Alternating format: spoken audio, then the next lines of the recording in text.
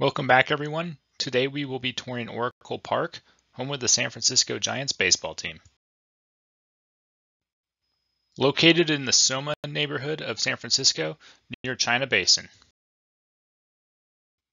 During the tour, we'll be giving you some facts about the ballpark, along with taking you around the ballpark, showing you different areas, including the press area and some of the suites. Every photo you see today was taken by me. Don't forget to subscribe to the channel. I appreciate that. You can write in the comment section what you like about this ballpark. And with that, let's start the tour. Oracle Park opened back in 2000 and currently has a capacity of 42,300. Excluding the outfield, the seating of Oracle Park is very similar to Camden Yards in almost kind of a flipped image of Coors Field. The typical seating for the ballpark has 3 levels of seating. On the right field side, you can see that the seating dies off partway in the outfield. On the left field side, the seating goes all the way down and then kind of turns and 90s out beyond the home run fence. The only difference between that and Coors or Camden Yards is those two ballparks, the seating actually extends out a lot farther, where this one, it just has a little tiny return to it. The ballpark used to be called AT&T Park, so you'll notice in a lot of the photos throughout this tour that the ballpark says AT&T, and that's just because some of the photos are before the name change. So it's the same ballpark as Oracle, but just previous name. Overall, the outfield seating is pretty simple. It's a single tier of seating that is mostly bleacher seating. There are several unique features, though. The first two you'll see are the Coca-Cola bottle and the glove in left field. This is showing you another view of that Coca-Cola bottle, and you can see that they actually have slides that go down through the Coca-Cola bottle. Like most ballparks, they also have a mini field for the kids to run around in, and that's no different here. They have it above the seating in left field. This is a view from the mini field, and they actually do a pretty good job making a replica of it, and you can see the Bay Bridge in the background, so it's pretty cool to go down and check out.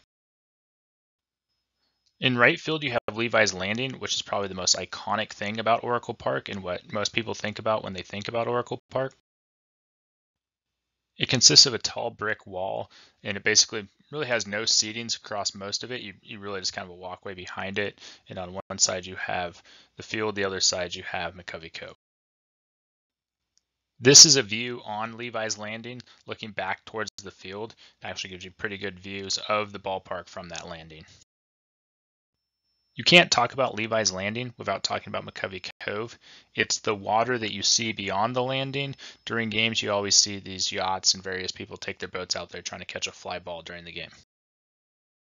If you've never been to Oracle Park before, you may not know this, but they actually have a walkway beyond the ballpark in between Levi Landing and McCovey Cove. So the cove doesn't go straight up to the ballpark. A lot of people love Oracle Park, and most of it's really kind of the same as Coors Field and Camden, which they're great ballparks too, so you're not comparing to bad ballparks. But I think why one reason people really do love Oracle Park is because you have the bay in the background. So when you're sitting in the seating, you look out and you have beautiful views of the Bay Bridge, and Oakland in the background as well. Beyond center field in the bay, they actually have a marina where a lot of people have their boats tied up, and they have a ferry landing there, so a lot of people can actually take a ferry to the game. Another thing that really stands out in the outfield is the large video board in straight center field with the 2 large light towers out there as well. The ballpark is located on the bay in San Francisco, so most games are really cold and really windy. I preferred to go to a lot of the day games because, when you go at night, most of the time it gets pretty cold by the end of the game. Given how cold and windy the ballpark is and the fact that it's at sea level, it's a pitcher's park. Year after year, Oracle Park has had the least amount of home runs in all of baseball. One thing I thought was kind of crazy, given how nice this ballpark is you can see here the bullpens used to be in the playing area, just beyond the foul line in right and left field, similar to the Oakland Coliseum, which I just thought, how do you build a ballpark that's so nice and have that be the case? Most Major League ballparks now, they have the bullpens beyond the outfield walls. In this photo, though, you can see that the bullpens are actually beyond center field. In 2020, they moved the bullpens from the foul territory to beyond center field, which is a great thing for everyone. You can see from this photo, though, that the bullpen is where the bleachers used to be. So when they actually moved the bullpen to center, they actually had to take out 650 seats. I thought it'd be cool to do a before and after comparison of the bullpen. So this is center field before they moved the bullpens out there, and in the next slide we'll be showing the renovation. And this is showing center field after they did the renovation. They, removed some of the bleachers, put the bullpen out there, and they actually moved the fence in slightly. There was two reasons for moving the bullpens out to center field. One, it was a safety hazard having them where they were, and two, they actually wanted to bring the fence in.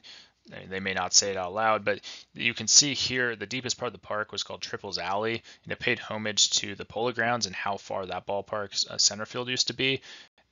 At the idea time, it was a great idea to do it, but it just had so few home runs. So when they actually added the bullpens out there, it shortened it up the Triples Alley a little bit. So it went from 421 feet to 415. This ballpark actually has a ton of suites and club level seating. You can see here that they have two levels that wrap all the way around above the second level of seating. And this is a view from one of those suites looking back towards home plate. You got great views. You're up a little bit higher than down low, but still very close to the action. And this is just another view from there looking out towards center field. And actually, when you're in those suites, you can go and they have a couple seating outside of those that you can sit out and actually watch the game if you're not, socializing with everyone else. This photo is showing inside the press area that's located behind home plate. This is the view you see when you look out, and you can see that it's probably some of the best views in all of the ballpark. It's right behind home plate. You're not up too high, but you're above the net behind the home plate. So it's a great place to watch the game if you're the press. Adjacent to that area, just off to the side, is what they have the Salesforce Championship Suite. And this is showing you a view inside that Salesforce Championship Suite. So great place to watch the game if you can get in there.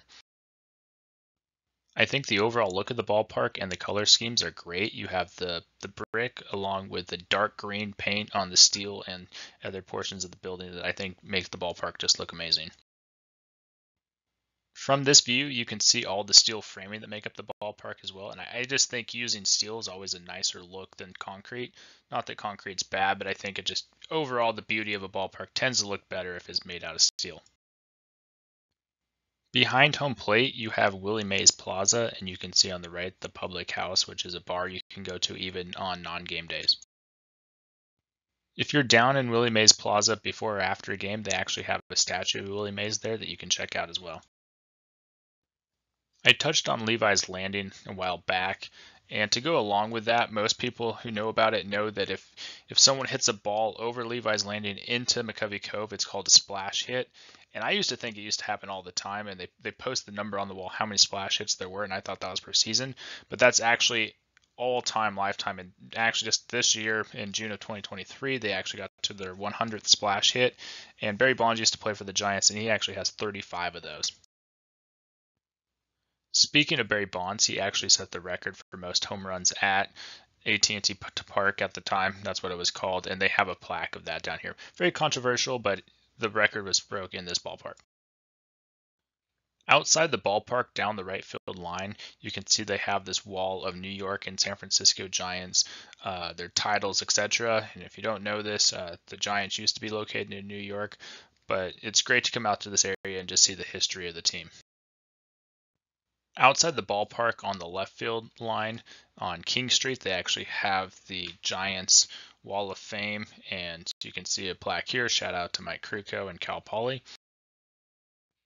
Moving back inside, I will touch on the batter's eye. I think it's pretty boring, not much there, so we won't say much about it. As you go to the ballpark, another thing you may notice is they have multiple clock towers, and I think it's a great look. You can see two in this photo, and on kind of each side they have a clock showing what time it is. I just think it's a nice touch to the ballpark. This is a closer look of the clock tower down the left field line in the outfield. So if you come in on this end of the ballpark, you have a clock tower as well. The lighting situation throughout ballparks in Major League Baseball vary greatly. It's always interesting to see what they have. Oracle Park actually has multi-light towers throughout the ballpark. You can see on this side there's two banks of them right here. Circling back to Levi's Landing, another thing to note about that is the wall is 24 feet tall in right field, and that's to honor Willie Mays' number of 24. You can also see that there's 4 pillars on Levi's Landing, and they have fountains that whenever there's a splash hit or the Giants win, they actually shoot off water. So that's a nice touch as well. The right field foul pole is only 309 feet, which is the second shortest in all of Major League Baseball behind the pesky pole in Fenway Park. And then you go from this 309 and it shoots all the way out to Triples Alley at 415. And that's kind of what makes up Levi's Landing. You can see in this photo another thing that makes the ballpark great is they actually have natural grass. It gets cold and foggy in San Francisco, but at least they didn't go to artificial turf. They also host concerts at the ballpark, so not just baseball. I went to an Eagles concert. That was this photo here. So I would definitely recommend checking out some of the concerts that they have there as well. They also host a college football bowl game here every year as well. So that's just a couple of the other events that go on besides baseball. This is just a view outside the ballpark beyond the left field fence. Just kind of cool to see what's beyond the ballpark here. Just a parking lot before you get to the bay. Almost every video I like to throw in a photo of myself at the ballpark, just showing that I was actually there. This takes us towards the end of our tour. You can write in the comment section what stadium or ballpark you want me to do next. Don't forget to subscribe to the channel if you want me to keep doing videos. And with that, take care, and until next time.